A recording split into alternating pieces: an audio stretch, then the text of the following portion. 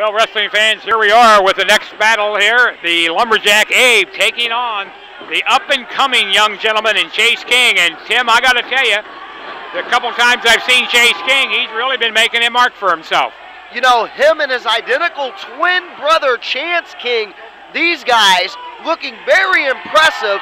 Since that open door policy, we've added a bunch of young stars. The King brothers representative of that, but he's in there with one tough customer, talking about one half of the Missouri and Illinois Tag Team Champions in the Lumberjack. He's a big, big athlete to deal with.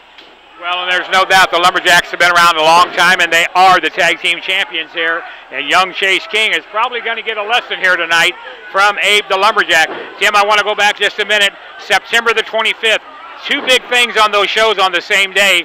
The 1 o'clock show at Hillsdale, Missouri, outside on Jesse Jackson Boulevard, right there by City Hall. That is a free show, open to the public, no admission charge. Come out, have a good time, bring your lawn chair. And also, special guest appearance by none other than our good friend, Cowboy Bob Orton. He'll be there that afternoon. Later that night, we'll be back over in Fairmont City, Illinois, back over at the Holy Rosary Gymnasium, and that's for the Fairmont City Police Athletic League. We were there last year. They enjoyed it so much, they've asked us to come back. Cowboy Bob Orton will also be there with us that evening in Fairmont City. Unbelievable, fans. You don't want to miss any of the big shows heading your way. MMWA-SICW on tour. Keep up to date on your local cable channel. In Missouri, it's 981. Fans, in Illinois, it's Channel 18 on all of your local access channels. And then again, online, www.mmwasicw.com. That's where you want to go to find out all the latest news, information, bios, pictures, everything you want to know about what's happening here in the MMWA and the SICW, Herb, and there is a lot happening. A lot happening, and right back here on Saturday night, October the 9th at South Broadway Athletic Club. Don't forget, get out that Halloween costume contest. There's going to be prizes awarded for the best costume. We'll probably see somebody coming in dressed up like Hulk Hogan or somebody like that. You know, I was on the phone with Keith Smith, our commissioner, earlier, who's away on assignment, and he told me he might come next month as Elvis. Well, he could pass as Elvis. I really think he could. And Keith, he's off on assignment. Tony Costa's always sending us off on assignment somewhere. I think in his case, sometimes it's a vacation. You know, Keith does take a lot of vacations. I really didn't want to go there. You know, Tony actually sprang one time. You know, I've been here for 2 decades, Herb. We went on vacation to Las Vegas, you know, and then we had to haggle over who was going to pay for the steak meal.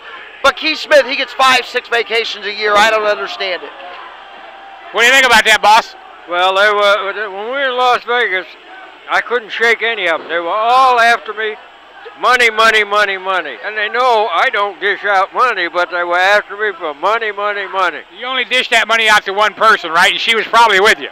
And she's pulling the handle. Well, right now we're watching Abe the Lumberjack. And now on the outside, Andy the Lumberjack. You never see these two apart usually, and he's working on Chase King.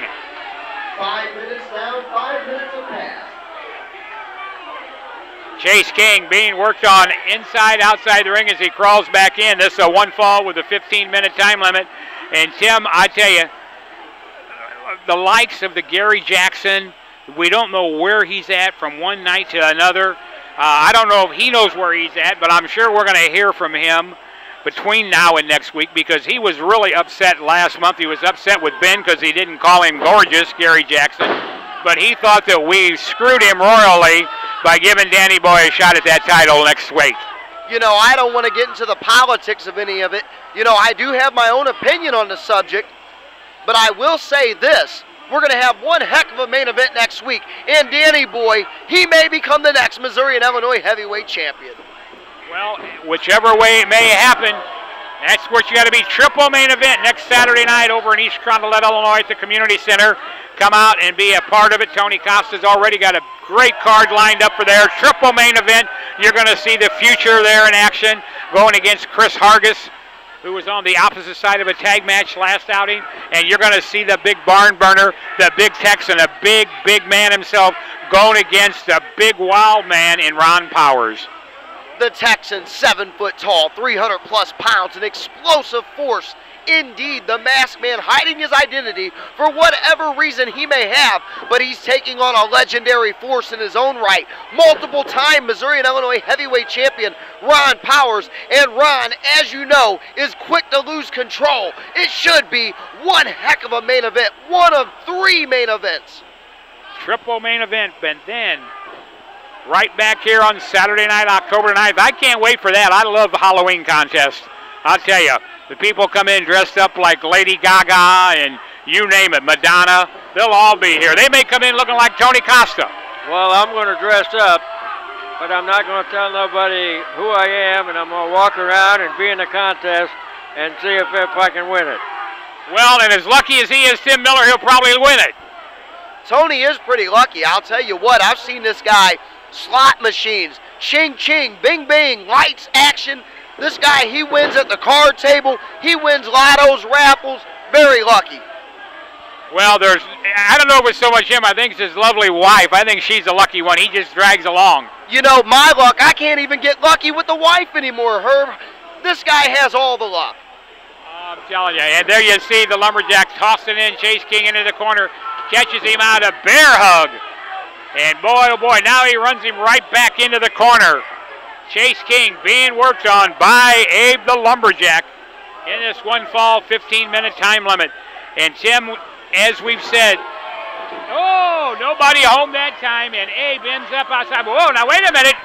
Andy's up on the ring apron. Chase King taking care of him. But now wait a minute, this young man's going outside. And the fans, they're going crazy. They're on their feet. King, he's up top. The youngster, he's going to fly. Oh! He caught him coming across. He hooks the leg. 1. No, only a count of 1. What an upset that would be. Chase King, but now he's going back out on the ring apron again. And he goes over. Lands right on. He's taking on both of the Lumberjacks. And that's what he's got to do. Neutralize that extra element. Take out the Lumberjack on the floor. Concentrate your efforts on the other one. King having a big opportunity. Oh, but stop. Got a little anxious there. The Lumberjack put that big boot up. Takes him from the corner, whips him off, catches him. Oh, big clothesline, and King goes down to the canvas. Taking the momentum out of him. I thought he had it going there. 10 minutes down, there are 5 minutes remaining. Abe, the Lumberjack, continues to work on him. The young man in a fight of his life here tonight at South Broadway, just as he will be probably on Saturday night, October the 9th, when wrestling returns here. Whoa, wait a minute, he's caught in the middle of them, Tim. You know, and that's the tactics, the double team stuff, the Lumberjacks, the roll up, and he got just that quick. He got him from behind in that cradle. 1, 2, 3.